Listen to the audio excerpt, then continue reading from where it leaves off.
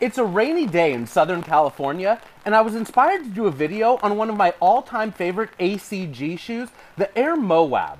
ACG is short for All Conditions Gear, and the line of shoes was started by Nike in 1989. Actually, it's not just shoes, but it's clothes too. And they're made for all conditions, like rain, snow, sleet, hail, but also all conditions like on mountains, off-roading, even underwater. ACG shoes are very, very innovative. And the very first Nike off-roading all-terrain shoes were actually not ACG shoes. They were made well before ACG ever got started.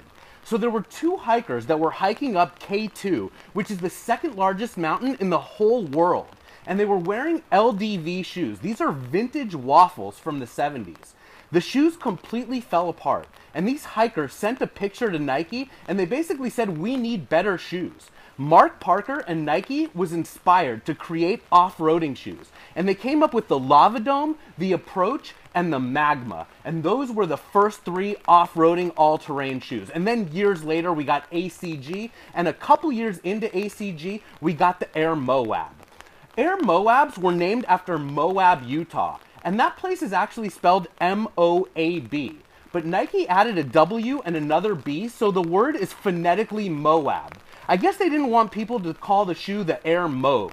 Let me put this umbrella down, come inside out of the rain, and I want to introduce you to the Air Mowabb and the Air Mowabb family. We'll close this door to keep these shoes nice and dry. Come on over here and have a look at this Air Mowabb. This is the original signature colorway of the Air Mowabb. There were actually two different versions of the Mowabb. You'll notice this cream beige camel-like upper. A lot of people say that the shoes actually look like a Band-Aid because of the color and also the perforations on the leather. The signature Mowabb colorway is going to be this cream upper with orange and royal blue accents, and that's what all of the shoes in the Mowabb family look like. The Mowabb is actually a beefed-up cross-training version of an Air Huarache. You can see right here a scream green Huarache on top of an Air Mowabb. There are so many similarities from the neoprene booty that you put your foot in to the lack of a swoosh, this exoskeleton and this heel piece that wraps around the back. The shoes look very, very similar. And have a look at the amazing midsole on the Mowabb. You can see these speckles that are black and gray and then gray and black. Remember the speckled midsoles got their start with the Air Jordan 4 in 1989, and just a couple years later we have speckled midsoles on this off-roading shoe. So the theme behind this shoe was nature, outdoors, off-roading, and that's why the colorway is sort of this natural color. Let's have a look at some of the shoes in the Mowabb family. I don't have all of them, but I do have a lot of them. We'll talk about the ones I have, and we'll briefly touch on a few of them that I don't have.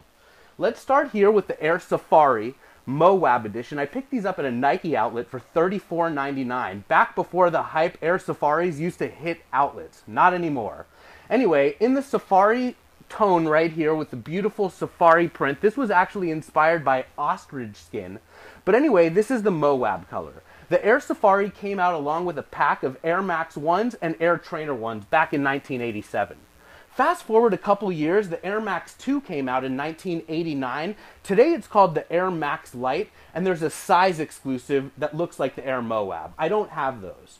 But let's have a look at the Air Max 90. This was called the Air Max 3 back in the day. These are known as the King of the Mountain edition. Have a look at the beautiful snakeskin-like material. Last year was the year of the snake. There's a lot of Air Max 90s that came out with that colorway and pattern on the upper, but it all started here on the King of the Mountain edition. And you can see, of course, the signature Mowabb colors.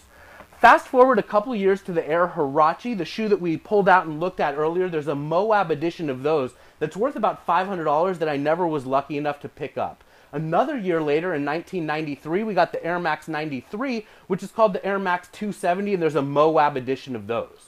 Let's work our way to 95. Here's a pair of Mowabb edition Air Max 95s. The shoes were designed by Sergio Lozano, and his inspiration was the human body. This is a beautiful Mowabb edition. You can see that Band-Aid-like upper with the purple and orange accents. From running shoes, I want to transition to basketball shoes that were inspired by the Air Mowabb, and we'll start here with the Air Force One. The The Air Force One was originally released in 1982, and the Mowabb edition celebrates the 25th anniversary of the Air Force One.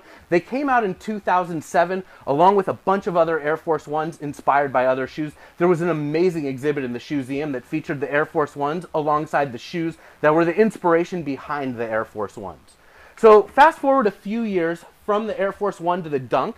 There's a pair of Mowabb Dunks for men and for women. They're called Dunk CL, and CL stands for classic, and it means that the Dunk was inspired by a classic shoe, and in those cases it's the Air Mowabb.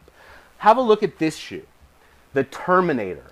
This shoe was originally made for Georgetown. So back in the mid-'80s, Nike made Dunks for a bunch of different colleges, but Georgetown wanted their own shoe, and Nike awarded them with a pair of Terminators.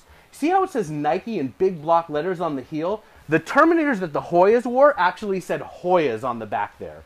There were a bunch of different Terminators in the ShoeZeum that are very valuable. There's the Swagger edition, which are chocolate mint. There were a couple of pairs in the rock and roll exhibit. One of them was heavy metal inspired. The other one was grunge inspired. You gotta love the Terminator. And then the last shoe that we've got here to talk about is the Air Jordan Alpha 1. This is known as the Tinker Hatfield edition because remember, Tinker designed the Air Mowabb.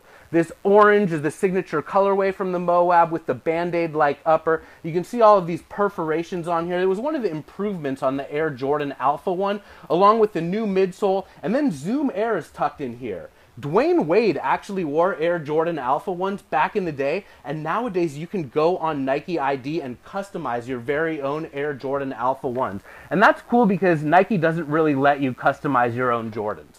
Anyway, it's been a pleasure walking you through the Air Mowabb and the Air Mowabb family and talking a little bit about all conditions gear shoes. Remember, all conditions gear has to do with rain and snow, but it's also all sorts of conditions, like every type of land and mountain that you can imagine. There have been amazing ACG shoes from the Air Hamara, the Escape, the Wildwood, the Ketchikan. I can go on, but the Mowabb is one of the shoes that people, when they think of ACG, they think of the Air Mowabb.